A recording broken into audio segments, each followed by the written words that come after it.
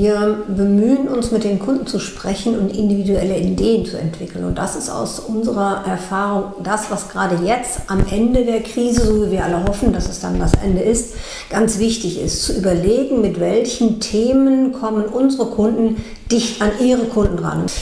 Aktuell kommt es nicht darauf an, wild Produkte in den Markt zu bringen. Die Leute sind immer noch mit der Krise und den Folgen der Krise beschäftigt. Deswegen ist es wichtig, dosiert Themen zu spielen. Also zu schauen, in welcher Reihenfolge, mit welcher Priorität werden jetzt Maßnahmen auf den Weg gebracht. Und das ist das, was uns auszeichnet. Gemeinsam mit unseren Kunden überlegen wir, welche Produkte sind zuerst interessant für die Kunden unserer Kunden, das heißt, womit erregen sie zuerst die Aufmerksamkeit. Denn das ist der Unterschied, nicht wild einfach nur Meldungen zu versenden, sondern zu überlegen, welche Themen sind wann wie interessant.